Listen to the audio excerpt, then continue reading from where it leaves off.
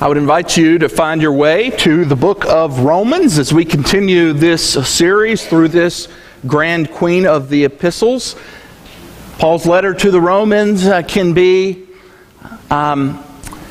comforting, and it can be challenging, and it can be all of those things at the same time.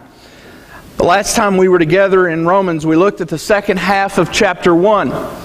And it's one of those passages that we can easily find ourselves saying amen. We read about the horrific nature of mankind in his sinfulness. And we can see so clearly how this is playing itself out in our own lives, in our own culture, in our own time.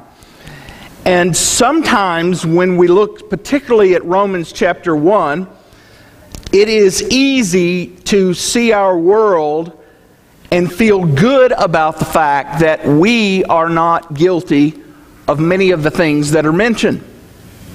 It's easy to talk about the evils of this world that we are not currently participating in. It's easy to point our fingers to others and say, thank God I'm not like them, as the Pharisee did. But today the message from Scripture in Romans chapter 2 is a little harder to take. It hits much closer to home. It steps on toes. Because we're talking about God's judging of our sin. Not their sin, not some abstract idea about sin that's somewhere out there away from us, disconnected from us, but the sin that separated us from God. The sin that apart from the gospel of Jesus Christ condemns us for eternity to hell. So join me as we read chapter 2 of Romans, the first 11 verses. Therefore you have no excuse, O man, every one of you who judges. For in passing judgment on another you condemn yourself, because you, the judge, practice the very same things. We know that the judgment of God rightly falls on those who practice such things. Do you suppose, O man, you who judge those who practice such things and yet do them yourself, that you will escape the judgment of God? Or do you presume on the riches of His kindness and forbearance and patience, not knowing that God's kindness is meant to lead you to repentance? But because of your hard and impenitent heart, you are storing up wrath for yourself on the day of wrath, when God's righteous judgment will be revealed. He will render to each one according to his works. To those who by patience and well-doing seek for glory and honor and immortality, He will give eternal life. But for those who are self-seeking and do not obey the truth, but obey unrighteousness, there will be wrath and fury. There will be tribulation and distress for every human being who does evil, the Jew first and also the Greek. But glory and honor and peace for everyone who does good, the Jew first and also the Greek, for God shows no partiality. We are judged by God. We will be judged by God. That's really the essence of everything that Paul is saying as he begins this unfolding of the gospel that runs throughout the entirety of the book of Romans. And he starts where we should all start when it comes to a presentation of the good news of Jesus Christ, and that is our condition before God. Our condition before God is that we are born sinners. We are sinners not only by our action, but we are sinners by our nature. We not only do sins, we are sinful. There's a big difference. When we think about what happens in salvation, it's not merely a washing away of our sins, as true as an image as that may be. It is a complete change of our nature. We are made to be new creatures in Christ. Because merely to do away with the sinful deeds is not sufficient. Because as I mentioned last time we were together, the human mind is a factory for idols. And as soon as one sin is washed away, others will pop up. So we need a radical change of nature. And so what Paul does in chapter 1 and in chapter 2 and in chapter 3, at least the first half of chapter 3, is he establishes that baseline of sinfulness. We have to know that we are sinners, and we have to understand what that means before we can ever understand and appreciate the nature of Christ's salvation for us. We can't understand what it means to be reconciled and brought into peace with God if we don't realize that we were ever not reconciled. Most people in the world today, the main problem is they don't recognize they are sinners. We live, especially in Western American culture, we live in an I'm okay, you're okay world. Where everybody's good. As long as you don't do crazy kinds of things, murdering people and things like that, you're okay.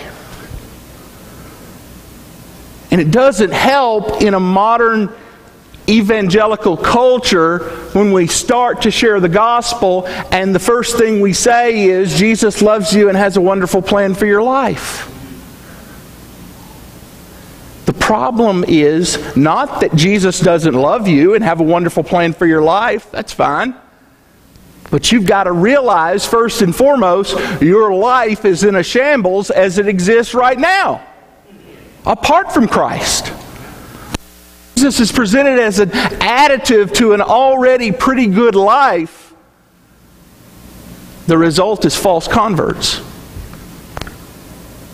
So notice what we are judged according to. We agree, according to the Scripture, we are judged by God. And when I say we, I mean all humanity. Remember, keep in mind, front burner of your mind throughout this sermon, we're not talking about salvation at this point in particular. We're talking about the state of mankind prior to Jesus, okay? Prior to a relationship with Jesus Christ, okay? So I'm speaking for the most part from a pre-conversion standpoint. And in that pre-conversion state, we, all mankind, men, women, children, everybody, are judged according to our knowledge.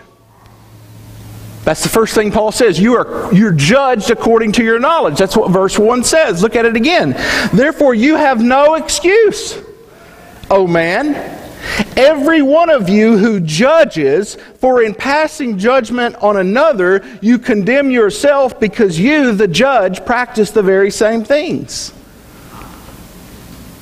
Verse 1 says it clearly, plainly, and explicitly. Therefore you have no excuse. You know certain things.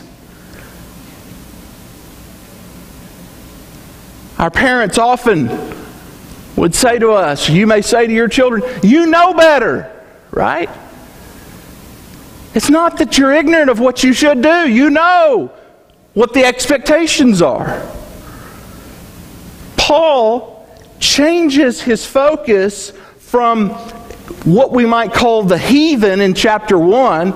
Oh, those people who do diabolical and unthinkable things sexually, who are so disgusting that they live lives of envy and murder and strife and deceit and maliciousness. They're gossips and slanderers and haters of God, insolent and haughty and boastful. They invent evil. They're disobedient to their parents. They're foolish. They're faithless. They're heartless. They're ruthless. Oh, thank God I'm not like that.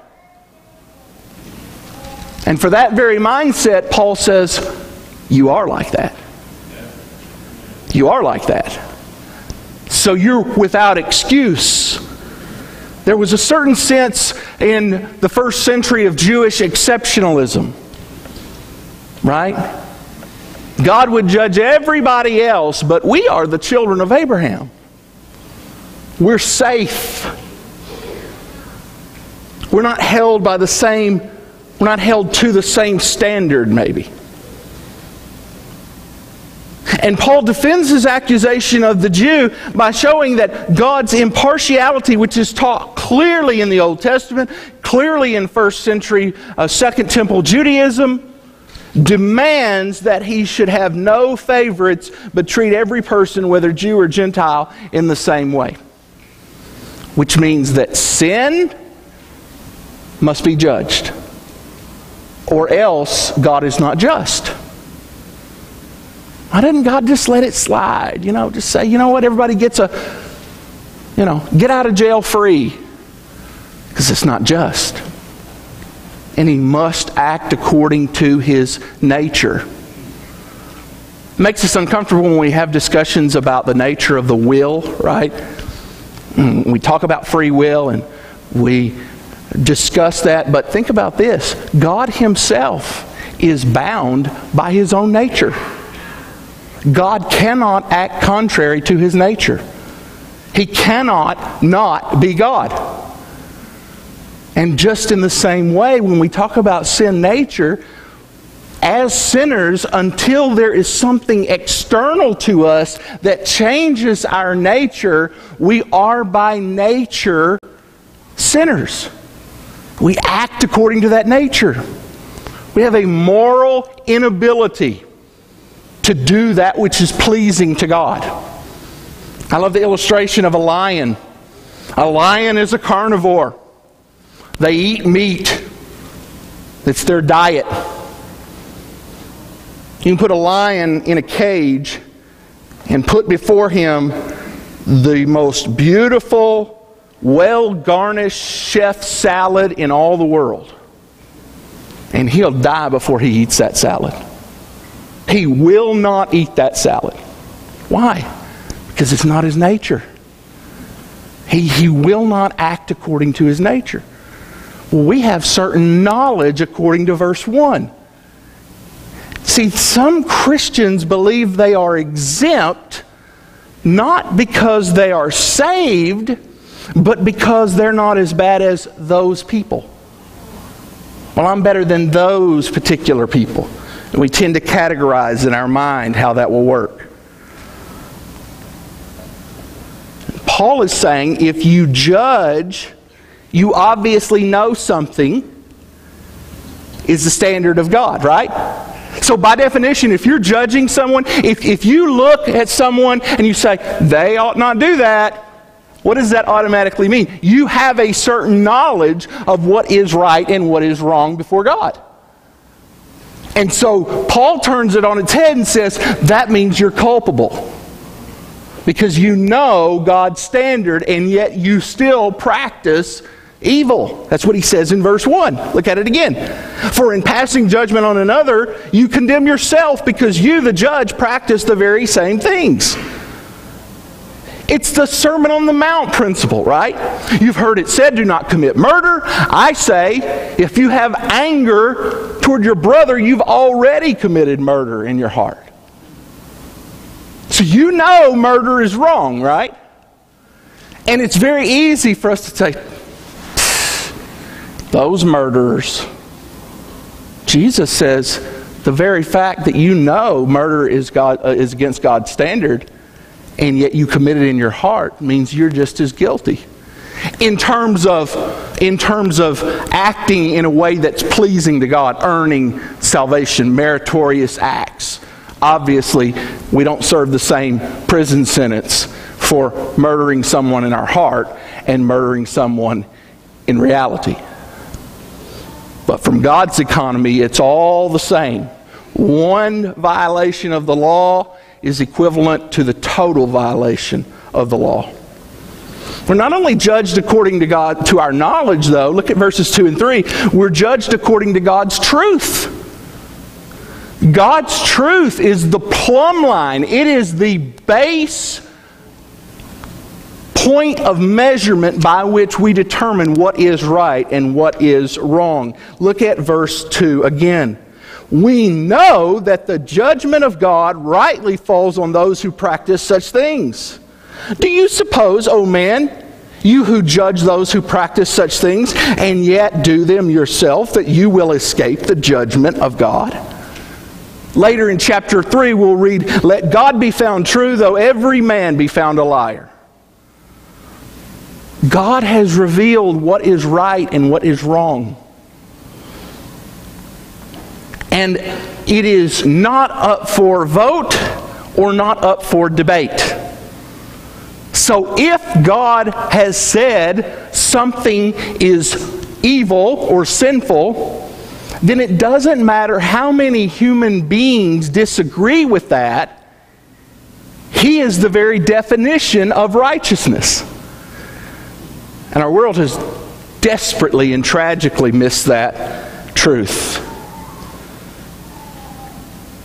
There's just some kind of a voice in everybody that is constantly trying to convince them that in the end it's all going to be okay.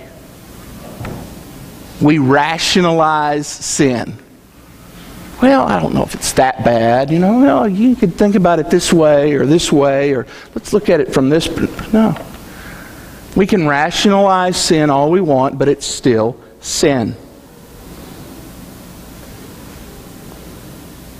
Have you ever been guilty of that? I think I've been guilty of this numerous times. The idea that it's always the sin that someone else is committing that is deserving of judgment, not mine. I'm going to watch something on television or read it in the newspaper, the magazine. I don't read newspapers, I shouldn't say that. On the internet. And I look at it and I just kind of in my own pride, I'm so much better than that. When if we think about it from God's perspective,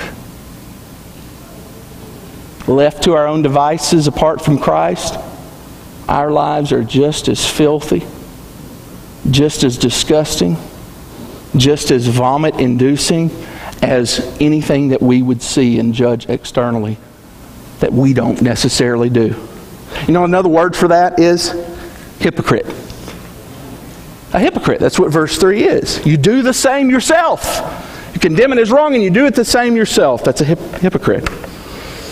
I like Donald Gray Barnhouse's paraphrase. He says, you dummy, do you really figure that you have doped out an angle that will let you go up against God and get away with it? You don't have a ghost of a chance. There is no escape. Do you understand? No escape ever. And that means you, the respectable person, sitting in judgment on another creature and remaining unrepentant yourself. Crucial word, unrepentant. All of us have sinned and fallen short of the glory of God. The question is, what is our attitude toward that sin? Do we hate that sin as God hates that sin? That's what the word confess means, right? Confess your sins. Sometimes we just think about that as kind of at the end of the day a laundry. Okay, all right, I talked back to mom. I said this word. I thought this thought. Okay, I did this. And okay, I've confessed them, Lord. They're all out there, kind of out in the atmosphere. That's not what confess means. Confess means to agree with God regarding the nature of the act. So if I truly confess in a repentant heart, that means I begin to see my sin as God sees it, which makes me desire to kill the sin.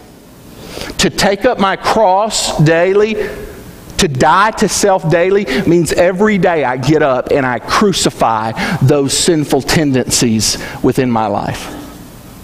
I'm a new creature in Christ, so how can I have sinful tendencies? Well, I'm still in this old flesh. I'm still in this old life with those old remembrances of habits of the old, and I'm surrounded by a culture of sinfulness and temptation. All of us in this life never reach a point of perfection in our walk with Christ.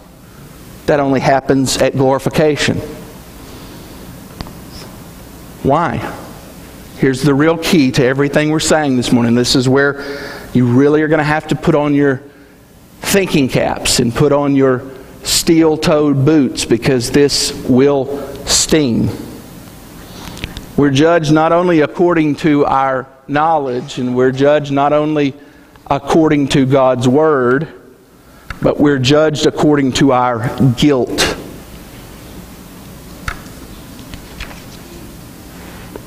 Verses 4 and 5. Or do you presume on the riches of kindness and forbearance and patience? Outside of Christ, we are guilty. And this verse is talking about taking advantage of or presuming upon God, presume upon His kindness, that's His benefit, His forbearance, the fact that, well, I did these sins and it doesn't seem like anything's happening. Don't presume upon the long-suffering patience of God. Just because immediate judgment has not come today does not mean it is not coming. Human nature is to blame God when certain things happen, right? If God is God, if God is good, then why do bad things happen? Why does evil happen?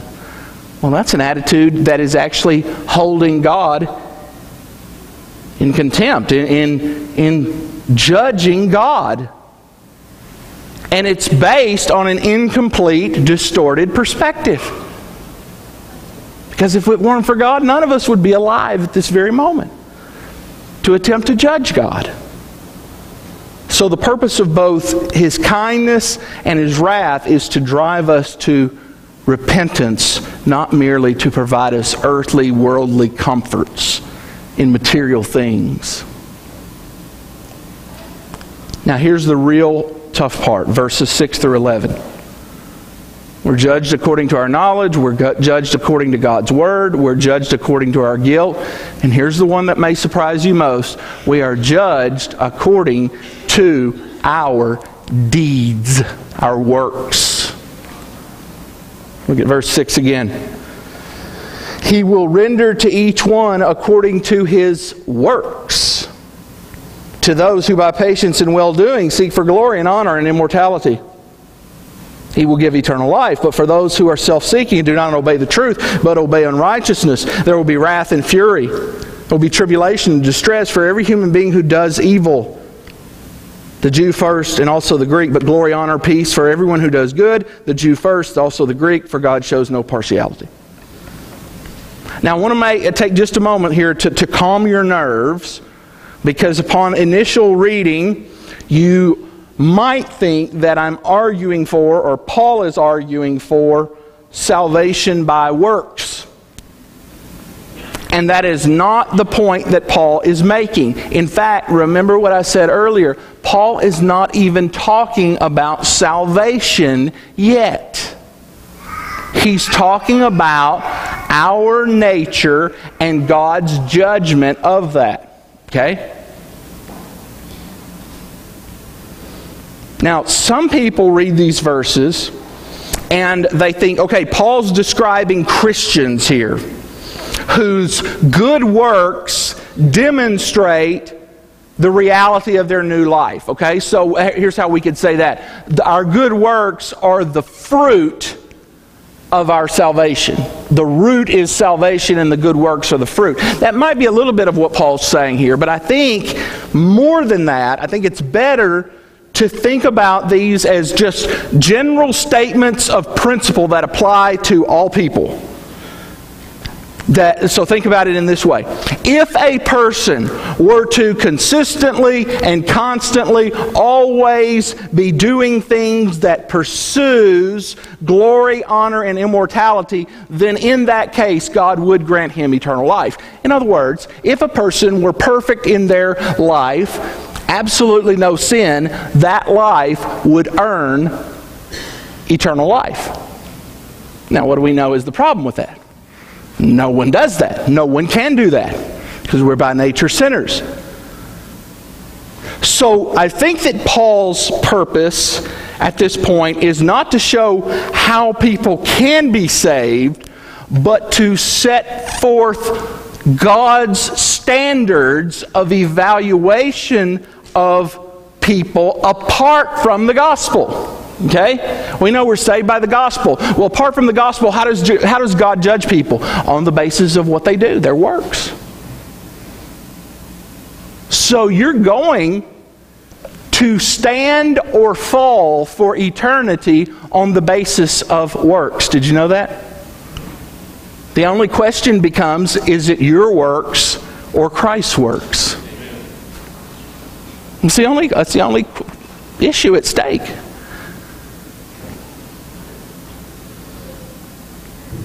These standards are for everyone. Jews, Gentiles, all races, all people. Israel read just a moment ago, Ephesians 2, 8 and 9. If we want to see the nature of salvation, we need to go to the second half of chapter 3 and 4 and 5 and 6 and 7 and 8 and 9 of Romans. If we want to see the nature of God's judgment, we want to go right here to chapter 2 and to the first part of chapter 3. We're not saved by our deeds, but we are judged by our deeds. Okay? And I know that's a little bit hard to wrap our minds around. Let me take you to a couple of places in the Old Testament very quickly. Go to Isaiah. I'm going to go to Isaiah first and then Jeremiah. Those are the two places I'm going to go in the Old Testament for time's sake. Isaiah chapter 3.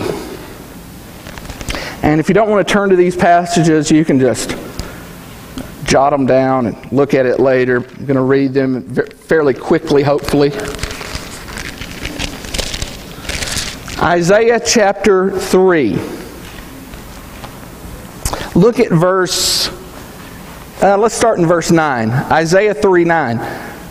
For the look on their faces bears witness against them. They proclaim their sin like Sodom. They do not hide it. Woe to them, for they have brought evil on themselves. Verse 10. Tell the righteous that it shall be well with them, for they shall eat the fruit of their deeds.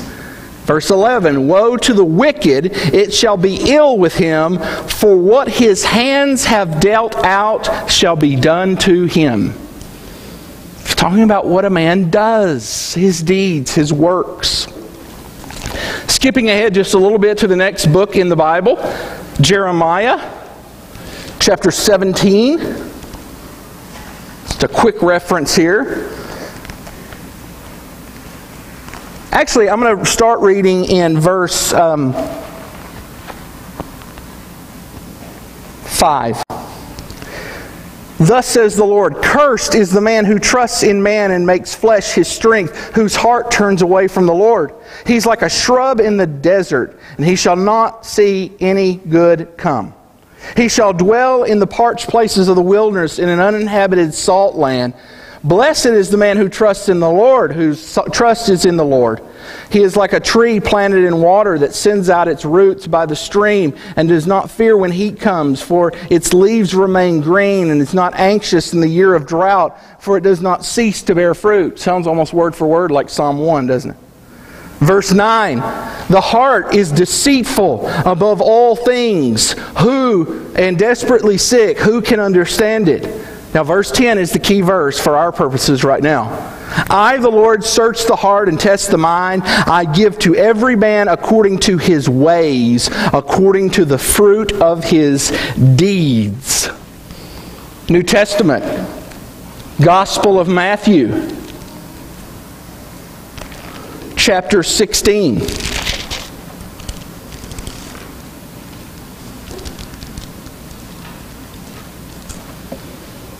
I was just referring to this verse unintentionally. Matthew 16, look at verse 24. Then Jesus told his disciples, if anyone would come after me, let him deny himself and take up his cross and follow me. For whoever would save his life will lose it. Whoever loses his life for my sake will find it. For what will it profit a man if he gains the whole world and forfeits his soul?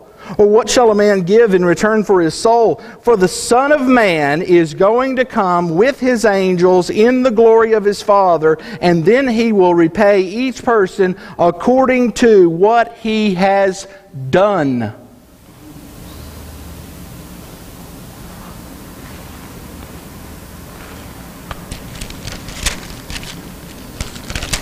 Again in Matthew 25.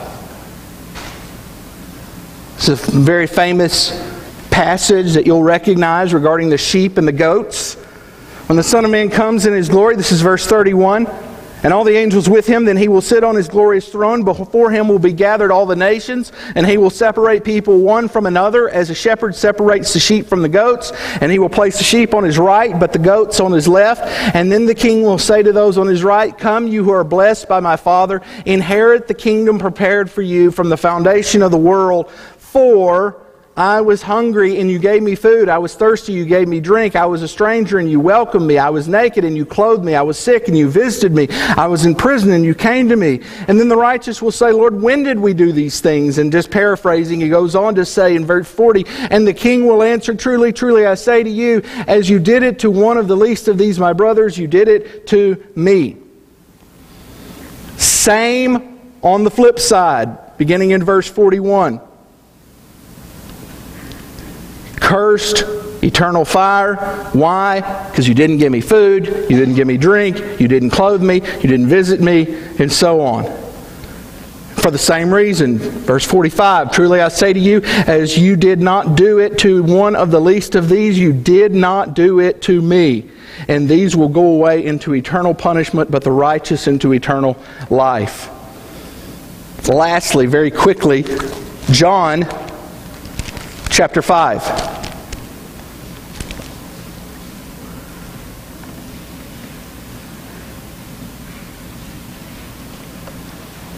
Chapter 5, verse 25. This is in a section on the authority of the Son. Truly, truly, I say to you, an hour is coming and is now here when the dead will hear the voice of the Son of God, and those who hear will live. For as the Father has life in Himself, so He has granted the Son also to have life in Himself. And He has given Him authority to execute judgment, because He is the Son of Man. Do not marvel at this, for an hour is coming when all who are in the tombs will hear His voice and come out, those who have done good to the resurrection of life, and those who have done evil to the resurrection of judgment. That is not what we expect it to say. What we expect it to say is, He will bring judgment those who have accepted Jesus as Savior. We want that kind of language, because we know that we're saved by God's grace through faith in Christ, not by good works, lest any man should boast. So what's going on here? Is Scripture contradicting itself? Are we saved by works or not? No, we're not saved by works. But undoubtedly we're judged by works. Deeds, not words, seem to be the object of God's judgment. And by the way, it's the concept of doing something that links Romans 1 and 2. They both do this particular deed. And that's the fatal flaw that brings humanity under the wrath of God. So it seems, according to Romans 1 and 2, that neither, Romans 1, wallowing like a pig in slop in one's sin, nor judging sin self-righteously, hypocritically, can overcome the essential, universal, and fatal flaw, which is the practice of sin. So regardless of whether you are heathenistic and you brazenly proclaim your love for sin and your practice of sin, or whether you self-righteously sit in judgment over others who don't sin in the same way you do, God says either way you're practicing sin, and that's the problem. That's what condemns you. God will give impartial judgment to all. Paul is revealing, let me try to put this in a nutshell for those of you that still might be having a difficult time with this. Honestly, it's a difficult concept. Paul was revealing that obedience is the criteria that God uses in His judgment of mankind.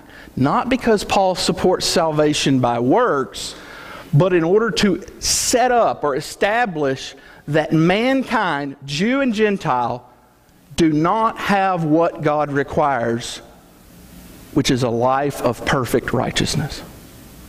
He's setting up this argument about judgment of works to show that we all fail in that judgment. If Jesus comes back and He judges us on the basis of our works, as He says He does, guess what? You fail miserably. And so do I. And so does every person on the face of this earth. You will never pass the judgment on your works. You will never, ever pass. But, on the other hand, good works are the evidences or the fruits of a salvation that has come only by God's grace and our faith and repentance in Christ. They are an outward demonstration of an inward conversion. So when I am granted by God's grace a new nature, then what does that result in? It results in my desire to practice those things that are obedient to the Lord. Not that those things will ever stand up to ultimate judgment. Those works don't gain my salvation. Those works are the result of my salvation. The works are not the root of my salvation. They are the fruit of my salvation. This is what James so controversially talks about in James chapter 2. And we're going to get to this. We'll have a much more extended discussion on this when Paul says you are saved by faith alone. And we listen to what James says in James chapter 2, faith without works is dead. But someone will say, you have faith, I have works. Show me your faith apart from your works, and I will show you my faith by my works. You believe that God is one, you do well. Even the demons believe and shudder. Do you want to be shown, you foolish person, that faith apart from works is useless? And he talks about Abraham and Isaac. And he says, verse 24, you see that a person is justified by works and not by faith alone. Whew. What's he talking about? We'll talk much more on this issue when we get there. But he's saying, for those of you who just go around saying, I've got faith. It doesn't matter what I do. He says, no, only obedience to Christ is the genuine evidence of a genuine salvation. What Paul is saying when he says it's faith alone, he's combating a different error. Those people who say, if I just work hard enough and I obey the law and I'm a perfect Pharisee, I can have salvation. He's saying, you'll never get there by your works. It's faith alone. So there are certain deeds of the saved. The glory, God's glory, not in vain, conceited glory, but kingdom glory, seeking the glory of God in all things. Honor, that we want to hear God say, well done, good and faithful servant. Immortality, resurrection, not living for this life alone, but eternal life. And then there are certain deeds of the lost that he talks about in our passage in Romans as well. If you notice, he says in chapter 2, after he mentions those deeds of those that are honorable, verse 7, he says in verse 8, "But for those who are self-seeking, do not obey the truth, obey unrighteousness, there will be wrath and fury." These are people who live according to selfish ambition. They're disobedient to the things of God and the Word of God. They're unrighteous. They're unholy. They will incur wrath. So let me say this to sum all of this up. The very hard truth of Romans chapter 2, the first 11 verses, that we are by nature sinners and that sin deserves judgment. The hard truth of Romans chapter 2 is what makes the gospel so sweet. If there's no bad news, there's no good news.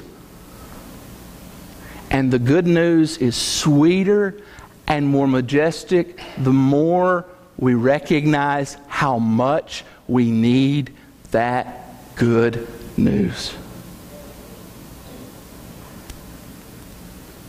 The more pain you're experiencing, the sweeter the remedy is, right?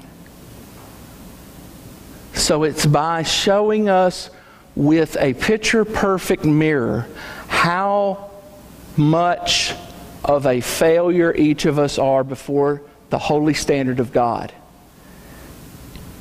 is only what will cause us to rejoice in the fact that Christ has lived the perfect life in our place. If I stand on my own works, if I stand on my own religious works, I will be judged and condemned. And stand before God and say, I had perfect attendance in Sunday school. I always brought my Bible. I always shared the gospel every single day of my life. I was a preacher for so many years. My parents were Christian. I can have a whole resume of wonderful things. And all it warrants me apart from faith is death and damnation for eternity. Or I can stand before the Lord and I can say, Lord, I brought nothing to the table, but Christ lived and died in my place.